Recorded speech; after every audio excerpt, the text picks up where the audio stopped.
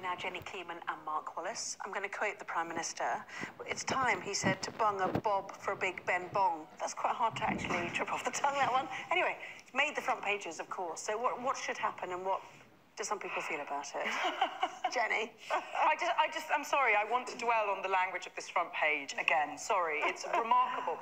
When the clock strikes 11 p.m. on January the 31st, our blessed freedom from the confines of Brussels will be secure. True. And a new chapter in the great history of this nation will begin. Correct. As a potent symbol of this landmark moment, one thing is certain: Big Ben must bong for Brexit. Ambivalent.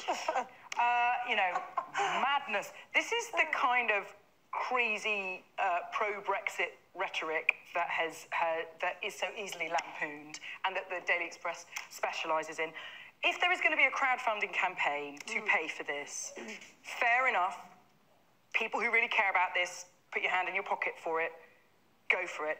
I do think what would really help on the 31st of January is, I know a lot of people who are Remainers are still very sore about this. There are also a lot of people, and I would count myself as one of them, who, you know, we have to accept the fact that there's a very large mandate for Brexit now and we're going to move on. It would be great if there was something a bit more warm than this kind of bonkers rhetoric going around, just to say we're all going to move forward together rather than rah-rah up Big Ben. Does this rub faces in it, do you think? I think it's a wild overreaction to this. I'm obviously a very strong leaver. I don't mind too much if Big Ben was working and it was basically free to make it go bong, then that would be fine.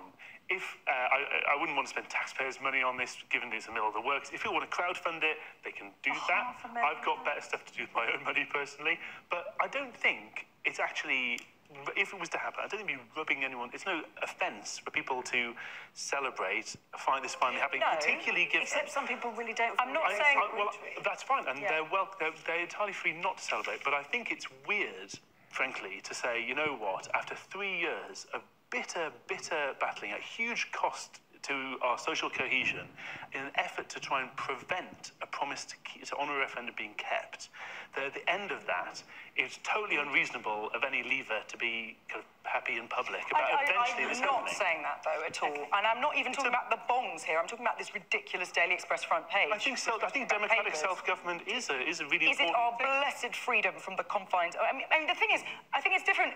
I think you certainly are entitled to really celebrate because you really believe and have believed in Brexit for a really long time. But I do think there are a lot of people who have just jumped on the crazy jingoistic bandwagon. What is crazy is after 3.5 years, it's come down to a bong, isn't it? Really? Yes. Very funny to our last story, the new James Bond song will be with an 18-year-old very quickly. Billie Eilish, I am now officially old enough to be the mother of the person who is singing the James Bond song. I'm now old enough that I'm going to have to Google who she is. There we go. Time to finish. Mark and Jenny, as ever. Thank you.